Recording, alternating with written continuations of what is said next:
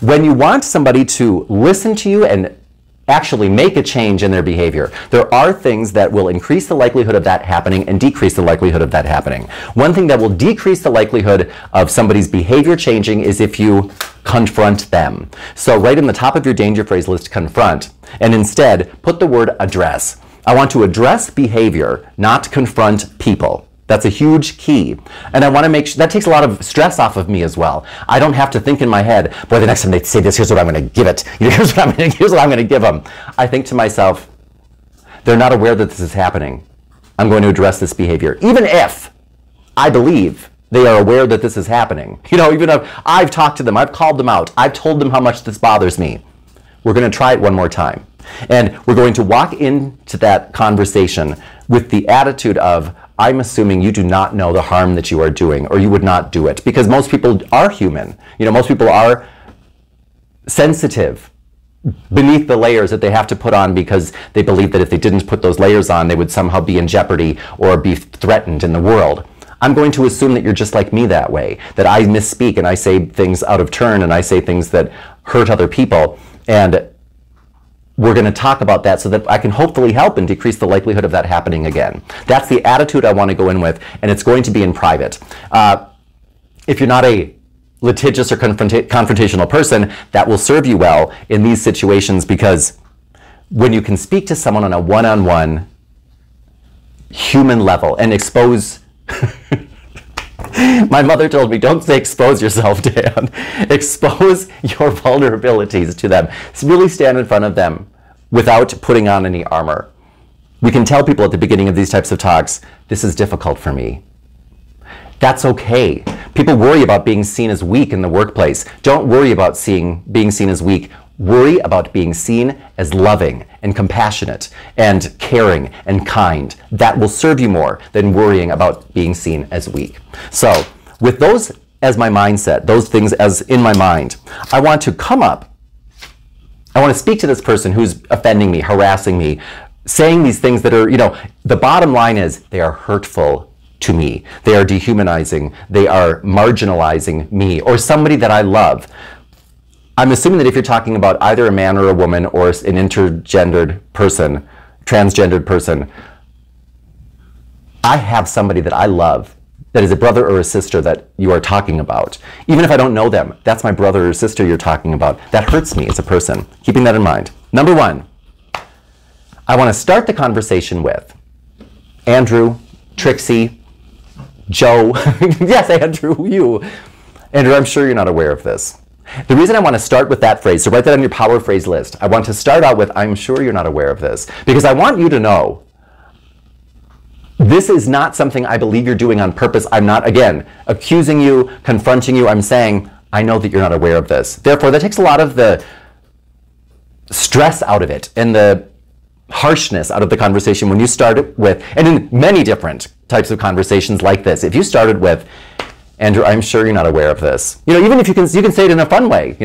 I'm sure you're not aware of this. However, when you say that, you can use many different tones and nuances, but start out with, I am sure you're not aware of this. And by the way, use their name.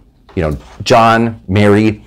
That just always adds a little personal touch to it. We may think we use people's names a lot, but our name is very rarely said. And remember that it is a sweet sound to our ears and creates a little bit of positive drugs to be released from the brain and make us feel good.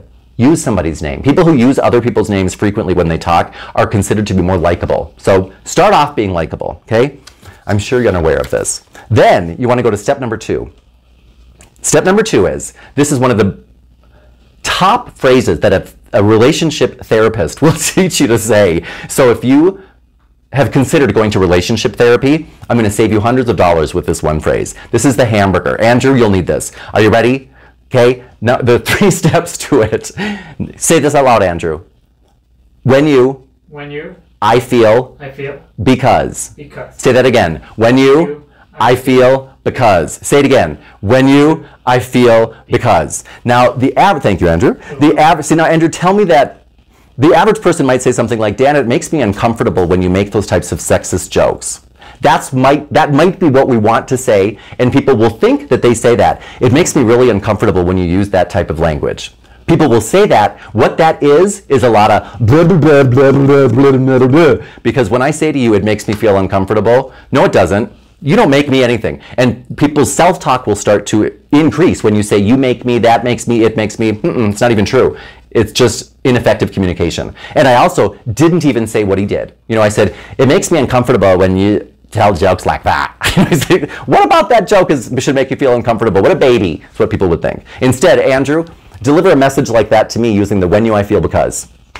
When you say that, I feel uncomfortable because I have little sisters, and I believe you're hurting their sexuality. Oh! See, now, how can you argue with that? I mean, really, when you take a message, you know, like if somebody was telling a sexist joke and I were to say, now, you want to say more specifically what I said. When you tell jokes that are dealing with little girls, which would be horrible, you know, but like when you tell jokes that are of a sexual nature, when you use words that are sexually charged, you know, then I would know, oh, you're talking about that, okay. And then he said that I feel uncomfortable. So far now, there's not one thing that my self-talk could argue with because he's just stating the facts. Then he would say, because I have little sisters and I believe that hurts them, and you know that I think that somehow is going to hurt girls. I would feel awful, you know, if that were me listening to that, because that is not confrontational. That is spelling it out in a way that you may think I've said that. Unless you were scripting it out, you did not. Remember that we think we're saying something other than what we're really saying over 50% of the time, and it's the little things, the nuances. Instead of saying, you make me, I simply say, I feel because, you know, when you, I feel because. World of difference. When I'm spelling it out, it decreases self-talk, it gets the message crystal clear, and I'm specifically saying what you did. And then, wait a minute, I want to make sure that I get all my notes in here. Number 3, so step number 1, I'm sure you're not aware of this, Trixie. Trixie, I'm sure you're not aware of this. Number 2, however, when you, I feel because. Number 3, this is where I'm going to tell you, now that I've said it, I'm going to tell you, I want you to know this is going to remain between you and me. I want you to know this is a private conversation and it's going to remain that way. I want you to know there's no need for this to escalate beyond these 4 walls. There's no need for this to ever go any further. There should be no need for us to ever talk about this again, and I want you to know, you have my word, I will not talk about this with anyone but you again. This. Now, there might be something coming up. In that case, we might need to talk about this. But the purpose of this episode is to increase the odds that will not happen. And to increase the odds that will not happen, I want you to feel completely unthreatened, that this is a non-threatening conversation, because the more I try to threaten you, the more I try to say things such as, you know, the next time you say this, or if I hear those types of comments again, or did you know that we could be sued? Well, the more things that I say like that, the more it increases your fear level. Your uncomfortable reactions will start to then come into play. That will trigger a response that will not serve either you or me. The only thing that will serve you or me, that I can, you know, hope will change this, is going to be to appeal to your humanity and to really spell it out to you. When you say things like that, that hurts me. I can always say, as I mentioned at the beginning, I have people that I love. I have people that are in my family that you're talking about, and that's hurtful to me. Now, after I say that, all of this, and that this will end here, I just wanted to talk to you about this man to man, woman to man, manager to manager, employee to boss. It could be your boss, you know what I mean? It could be anybody that you're having this conversation with, because so far all I'm doing is talking to you on a human level. And then I say, number 4, I want you to know that if there were anybody in your family that had to hear things like this and I was there, I would stand up for them just as I'm trying to do now, even though this is really difficult for me. So the message is, the 4th part is, I want you to know that if there was someone in your family that was also uncomfortable or hurt by these types of things, or that felt this way in a different situation, if I were there as difficult as it is for me to do, I would stand up for them and try to be their voice if they didn't have one, just as I'm doing here. So I want you to know it's not just this issue, it's really anything I'm aware of. If I think it's going to hurt somebody I love or that you love or any of us love, we should all be a little more sensitive to that these days. When you say like that, I just want you to know I do this for you. I know you're not aware. I'm trying to be helpful to you and people that you love. Because it tends to be the people who are in that role, people who tend to say things like that, offensive, discriminating, sexist, racist things on a frequent basis. People who tend to think that's no big whoop. They tend to be very protective of their family. They tend to have a very raw, tribal mentality. And when you talk about, I want you to know, I would help you or anyone you know or you love. You must have somebody in your family that has dealt with this before. If I were there and I knew this was happening, I would try to help them and stand up for them when they don't find their own voice. I'd try to do it just like I'm doing now. Tell people that, Then when you're all done, now you said the message, just tell people, could you think about that for me? Is that asking a lot? Would you try to be more sensitive on that issue for me? When I ask you that, what I'm asking is a closed-ended question. Could you think about that for me? And sometimes you will hear me say, I love the closing line. Can I count on you for that? In this case, it's such an uncomfortable situation. And if I'm talking to my boss or another coworker or somebody, it's very easy to slip down that slope and turn into somebody who's offending them. To try to remove that, which increases the likelihood that the doors will open and let the message that I'm trying to send in. That's why I'm taking such a passive stance when I talk about these issues. I'm specifically being passive because that's going to increase the odds that you will hear me on a human level. I am not threatening you. I'm not fighting. People who say these types of things in public sometimes are looking for a good fight. In fact, frequently are. They are looking for people who are trying to take away Christmas. They're looking for people who are trying to, to threaten their beliefs. They believe as though they believe their belief system is under attack. And they are going around fighting and looking for a good fight. Don't be that fight. Be that gentle, compassionate voice who can actually help them see what they're missing. Because remember, you don't want to choose that battle. You want to illuminate that battlefield. I want to change the way people are looking at this. Because as long as we keep looking at these types of issues the same way, we are going to have the same result. We have to change the way we are looking at these issues. It is not about Andrew, and I can think of a million reasons why the whole world would make fun of him all the time. But I have to look at it differently and realize even Andrew has feelings, but not even that. I have to look at it differently. Every person that I'm talking about is my brother or my sister. Every person that is at a disadvantage or is marginalized or has been hurt or who feels threatened because of who they are, that's my brother you're talking about. And I want you to know that I'm making you aware of this because I would do that for your brother or for you if you needed it. I know you're not aware. So I'm bringing this up so that together you and I can both try and raise the global dialogue, one conversation at a time. Do you think we could do that together? And this ends here. How about that? Would you do that for me? Would you think about that? If you can say that to people, they will flip out and they will most likely consider what you said. And you could be that catalyst for change, not just in your office, but really for the whole world. It just takes one person to change the whole world. That's it. And you can do that. I recommend that stance, those words, those phrases, because I've seen them in action. I've seen what they can do. And that is the power of, that is strength. That's what strength really is. You're not weak. You are coming from a strong, loving place when you do that. And you can make a big change that way. So I hope that helps.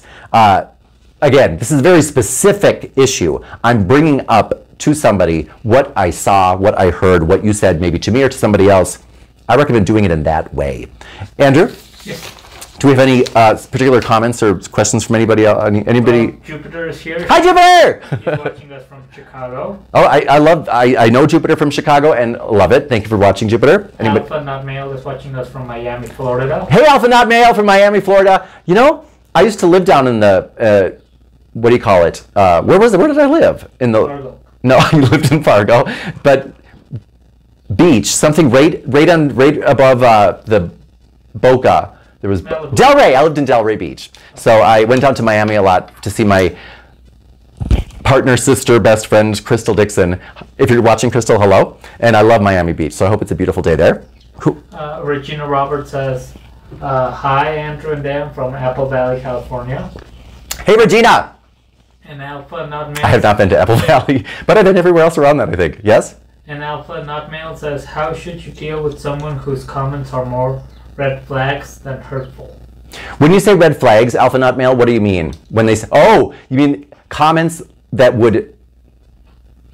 tend to come before a violent action? Is that what you mean? Like comments that tend to signal there's something off with that person. Is that what you mean? I think he refers more like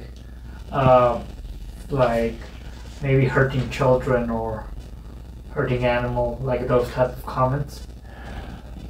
Oh, it's wow. Then he says hi from Indianapolis. Hey, Indianapolis. Okay, Alpha Not Male. If somebody, would this be at work?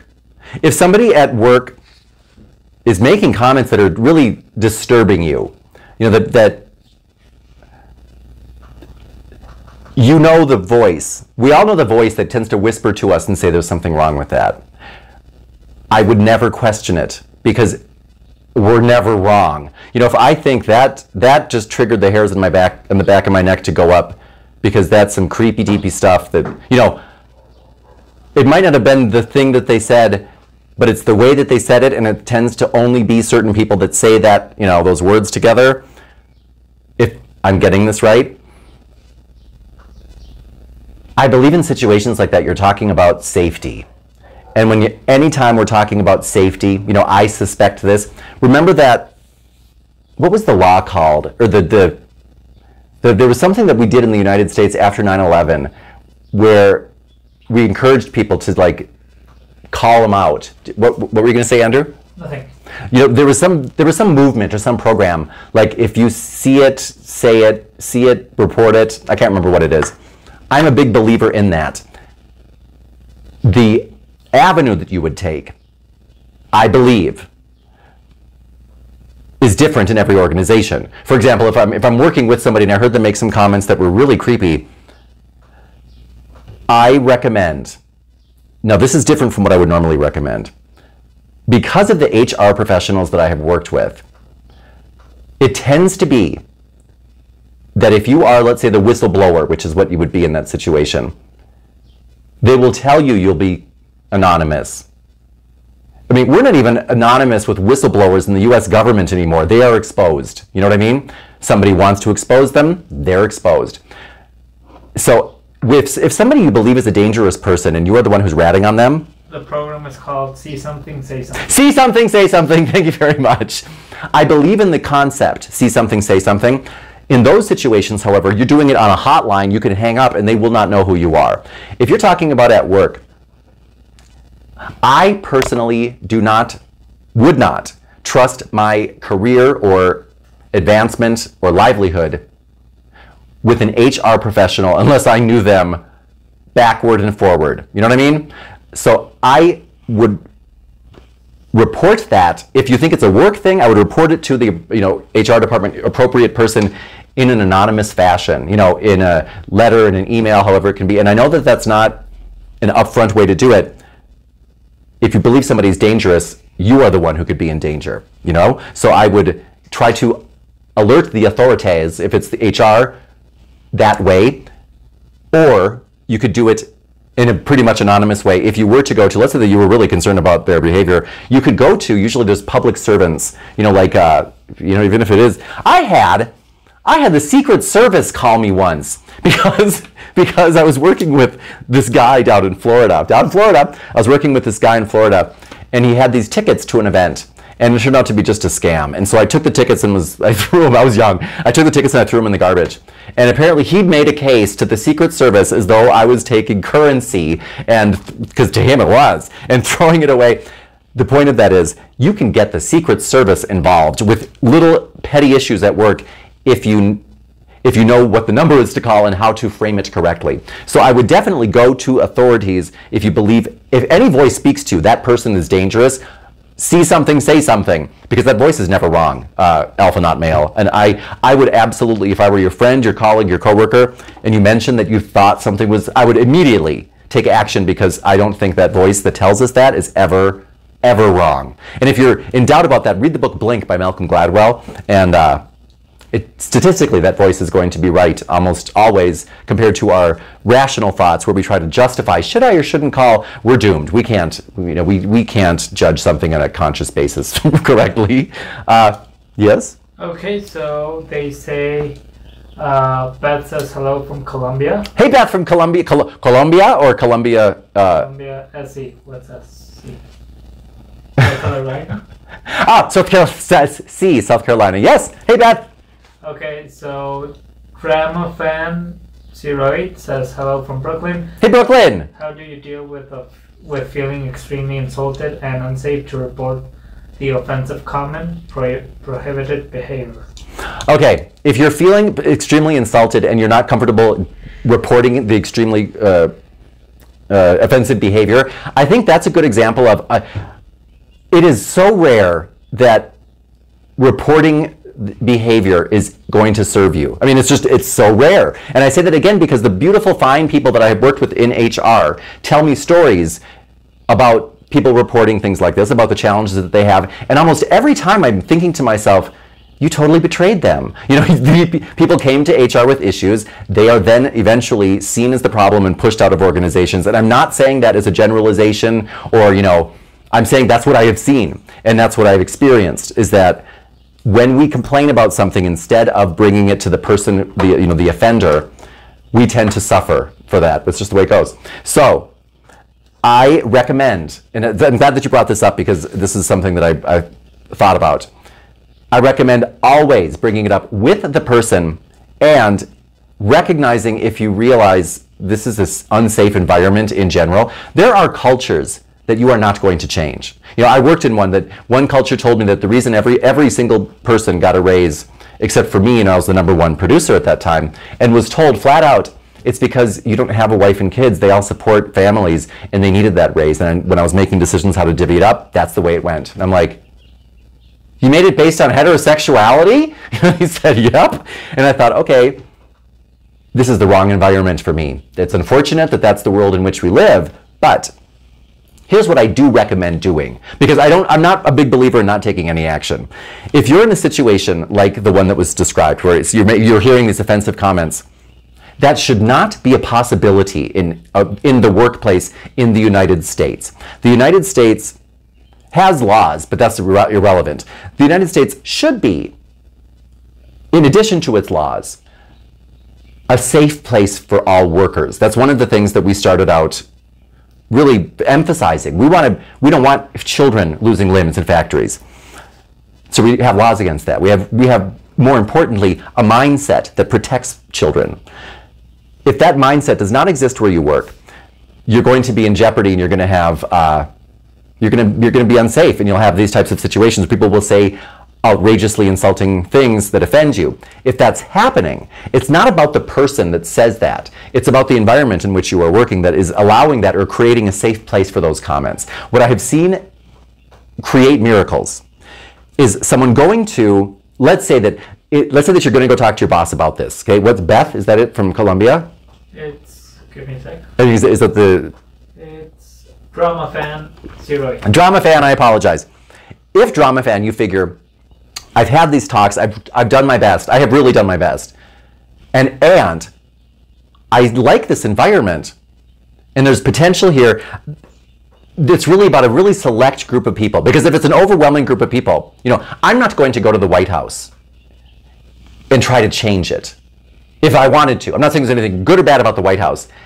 Right now, the culture in the White House is not one that an outsider like Dan O'Connor could go in and change if I were to try, right? I'm not going to make that mistake.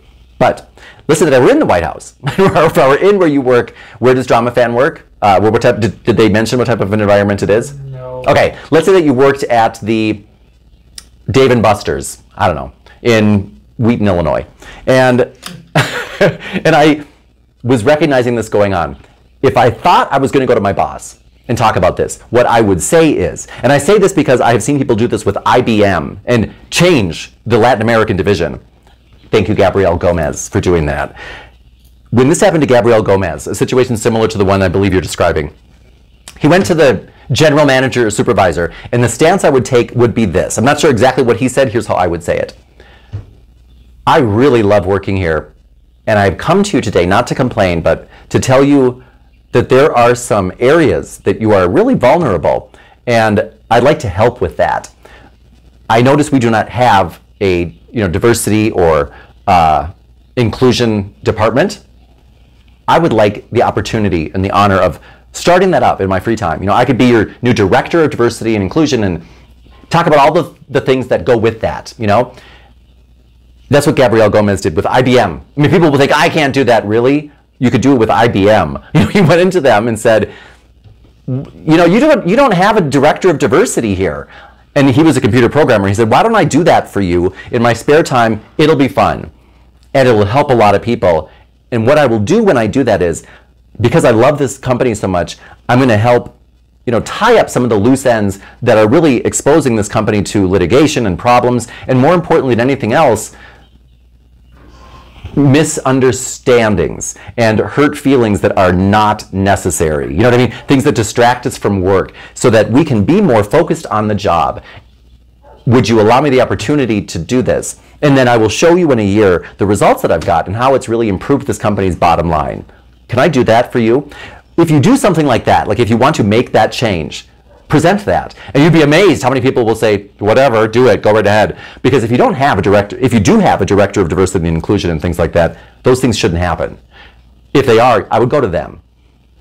If you don't have one, start it up. And you would be amazed how much more valuable that would make almost any position. And like Gabrielle, when he did it, all of a sudden he was traveling the world, going to all these conventions. He wrote his own ticket, and he wrote it right out of IBM, by the way. But he's enjoyed his life ever since then, because what he did was he saw a problem and he changed the whole world. And in doing so, he changed himself, because that's ipso facto what happens. And he empowered himself in a whole different way. And I hope that Drama Fan. I hope Drama Fan, if you find yourself in a situation like that, again, illuminate it. Change the way you're looking at it. And instead of thinking, what am I going to do about this person, what can I do to change the environment, the world, so that this is not an acceptable form of behavior. It's not even thought of. It's so that I change the battlefield.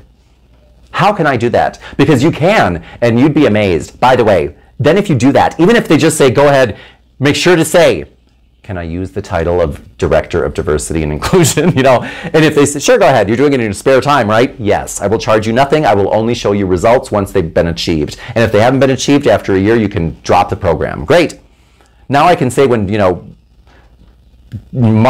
Johnny starts telling his offensive jokes, then you can preface what you're going to say with things such as, Johnny, as the Director of Diversity and Inclusion, I would caution you and ask you to reflect on those types of comments before you'd say them. When you start to say things like, as the Director of Diversity and Inclusion, and you will find that will empower you and then everyone else in a whole different way. So that's the way I would, if I have not got the results and I think, okay, I don't want to leave here, it's worth it, I'm going to go talk to the boss, instead of talking to the boss about somebody that he probably or she probably likes more than you. Come there with a solution to a problem they didn't even know they had. And look you're going to save them, you're going to stop, and you're going to plug up the holes. What do you call it? Where they're exposed. Cover that up, protect them, and all for free. Can you imagine that? Almost any company would let you do that if they do not already have a department like that. Anything else that we have, Andrew? I think that's it for right now. That is it. I don't know why you all stick with me for so long, those who did. Thank you so much. It's been 40 minutes. I got to go. I know you have things to do, people to see, places to go.